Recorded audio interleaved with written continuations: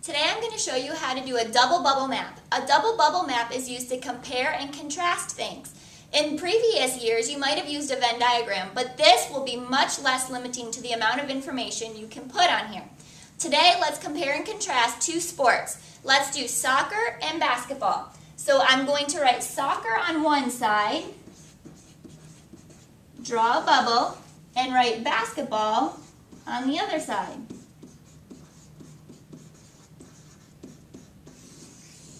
Now let's think of some things that are different about soccer and basketball. On soccer, you play on a field.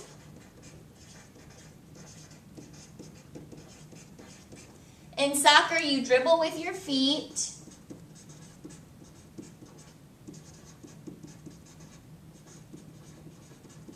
In soccer, you use a black and white small ball that you can't touch with your hands.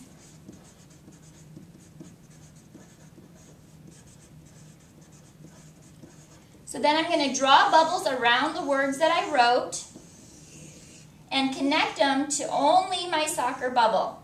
Now let's think about basketball. Basketball, you pass with your hands.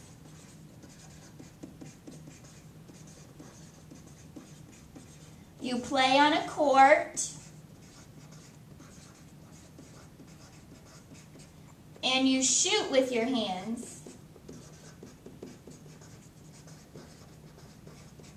Again, I'm going to draw my bubbles and connect them to only the word basketball. Now, once again, you could continue going and fill in with all types of information about soccer and basketball that's different. In the middle, you're going to put things that they have that are the same. They're both a sport. And I'm going to connect it to both sides. They both have players. They both have to dribble, and they both have to shoot.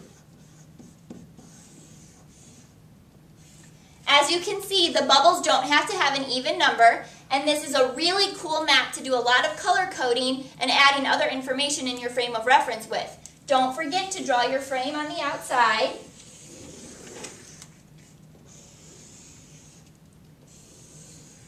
And you're done comparing and contrasting information. Thanks for watching. Bye-bye.